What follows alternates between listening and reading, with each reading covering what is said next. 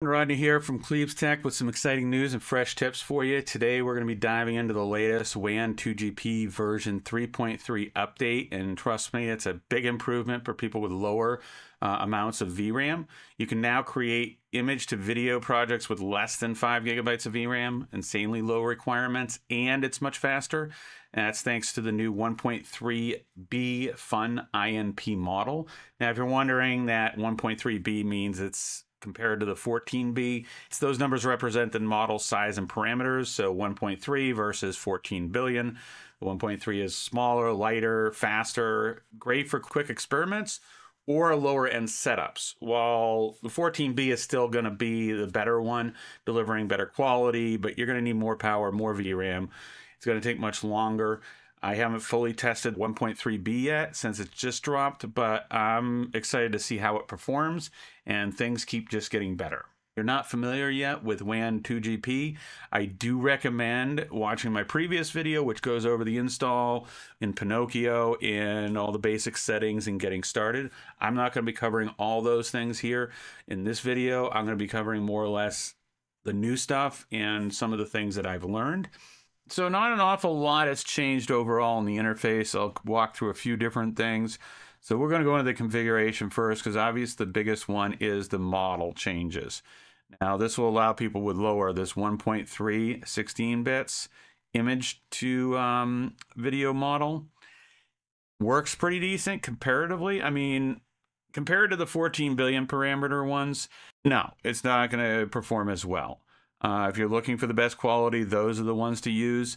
But this one can be fun to experiment with, or if you have a low VRAM system, you can definitely be using this. I've heard under 5 gigabytes. I don't have the ability. I don't have anything with that low of a requirement. I don't have a card that low. So, but I do know when I've been running it, it's definitely using under that. So that's the new one there. As far as the new fun ones, the 14 billion parameter ones, those, I compared them slightly with these. They seem to be about the same, so I'm not sure if there's any difference when it comes to that. Now your output folder here, you can change that. I don't know if that was there before, in all honesty. I may have missed that. So, but that would be in here. If we go into our app folder, if you go into Pinokio, API, then the WAN, get, and then your app folder, there's going to be your outputs. That's where your videos are going to be saved. That covers that. Then you have in, let's see, down here, if you want to keep videos in the preview window, when you hit that generate button again, instead of wiping them out, you can keep the last ones in up to the last 30 in there. The other thing is adding metadata to video. I didn't see this before if it was there or not. Or you could have it exported as JSON files. Now, if you have it added to the video, the way you can see that, we go into the properties of the file, go under details. You'll see there's a comment thing in here, and that's got all your generation details in here. So if you're ever looking to see how to get back and how you created that video, you'll have the information in there, a seed and everything. And remember, if you change any of these, you always want to hit the apply changes. Another settings, well, there's the other thing I'll cover. Actually, I'll cover this right away. When I've had questions about the LoRAs and with the text to video, if it supports it. Well, it does, but it won't show this top part up here. You won't see initially. You will see it in here if you click on the Let's Start the LoRA Festival thing and you download them. Then this will show up, because those are all set with presets and everything else, and those go into the image to video folder. But when you do that, you won't see this up here because you won't have any LoRAs installed yet. Now, in order to get that to show up, you would have to go in and have a LoRAs in this folder for your text to video. And then once you do that, then this will be showing up in here. And when you put a new LoRA in a folder, you can just hit refresh and they'll load it. But you'll notice I had a couple in there. There's nothing in here. Well, the reason for that is I didn't create the presets as they have for, if we go into the ones for image to video that get downloaded, those are downloaded with a preset file. All that is it just, and you can make these for any of them yourself. It tells it the LoRa file name and everything else, the actual how the prompt should be set up. You know, if you can copy the same format, and then basically you can create your own presets. I'm not going to go through that. So once you have a LoRa in these folders here, then if you go into the advanced mode down here, and we click down, you're going to find this one section that says activated LoRAs. We don't have any at the moment. So if I just click on this, I can bring these up. There's different places you can get these LoRAs. Civet AI is one of them. So for example, this one I have here is supposed to improve details on images. That would be this one here. So that's supposed to improve the details on the images. You're not supposed to need to do anything special as far as the prompting goes. But if you do install a LoRa and you want to use it, you got to pay attention if there's a trigger word or anything like that on how you need to format the prompt, because that will be vital. For this one, apparently it just improves the details. So basically what it comes down to is you're not going to have anything showing up in here unless you won't even have these options show up until you put LoRas into those folders. And once they're in there, then you'll start having those options show up. So another new setting is there's a CFG star, which is supposed to have better adherence to text prompts. I haven't experimented enough with it to say one way or the other. You can now save settings as default. So any of these settings, once you have them configured, you can change those.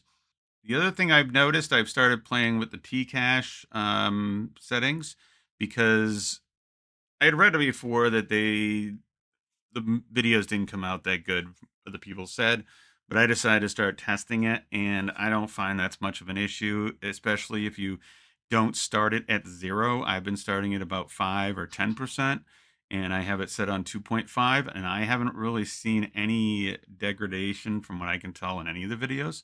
So yeah, go ahead and do that, because that makes a huge difference. I'm doing videos now under 15 minutes for a 5-6 second clip with 35 steps and everything else without an issue. Oh, and when it comes to the LoRas, there's tons of them. A lot of different places. Civet AI is one of them. They have a lot, because you can see here. I'm not showing most of them. I actually have the not safe for work stuff filtered out at the moment, but that's what most of these are. So now I'm going to show you how to use one right now. So this one I just picked. It's a dancing one, and it says in here some example prompts. So we're going to want to use those and get the trigger words, basically. So you download those, put it into the image to video LoRa folder or the text to image. Some work on both, I think. And like this one says it was based on. So it may not work on certain models. Like these won't work on that new 1.3 Fun, and even some other ones. I've had a couple that I've tried to use, and it was trained on a different model than I have available, so it just didn't work. But most of the ones I've tried so far have worked. So let's go ahead and give this one a shot and show you how this works. So we're going to put this guy in here, unicorn. You got a prompt set up. And now, this is different than if we're using those presets, because the ones that you download come with the presets, and when you click on these, it will fill in these down here. Then you can just fill in the one part, the subject or whatever, and it will fill in the rest. So this one, as I said, I'm going to have the T-cache set on 2.5. Oh, I also need to add that LoRa, which is actually DBC. Not the greatest of names, so that's probably a better thing to start renaming some of these and organizing them. And you can have more than one, as far as I know. You can have multiple LoRas activated. So let's go ahead and see if we can get this to work. There we go. Now, the other thing I have been using is the skip layer guidance. I haven't had any problem with that. So that's something you can try out. Experimenting with adjusting the denoising steps. As I've talked about in my previous video, like I said, if you haven't watched that, definitely check that out. I do talk about how to do the multiple images, because that's what I've been doing. Is when I go to bed at night, I throw in a whole bunch with a bunch of prompts, come down, especially now where I got the T-cache set up, and it's generating a lot of videos, I can basically generate a ton of videos every night. That makes things really, really nice. Okay, it looks like it's done. So let's see how this came out. Well, not too bad. I mean, for a first shot, and considering we're using an abnormal image, I didn't have any problems with any normal people. So, as you saw, as I mentioned in my last video, if you haven't watched it, watch it. But it's, the frame rate's pretty slow. So, why don't we go ahead and quickly, since I want to see how that came out. So, I'm going to use nim, which I like using for the upscale feature. Uses only one of their credits. I do use it also for the other stuff as well. And I'll include my affiliate link in here in case anybody's interested in 50% off the first month with them. They do have some really great tools in here. I use them more and more all the time. And they reduced the cost of credits in their WAN model, which is using the 720 version. I compared it to some of the other services, and wow, big difference. They're much cheaper. Anyways, let's go ahead and increase the frame rate on here, and I'll just double the resolution. Well, let's just go all the way up on it, 4x, and we'll hit generate, see how that comes out. I can't run the 720 on my own system, so I on here, I experiment with some of the 720s. This was done with a 720 because I'm trying to figure out how to get good prompts.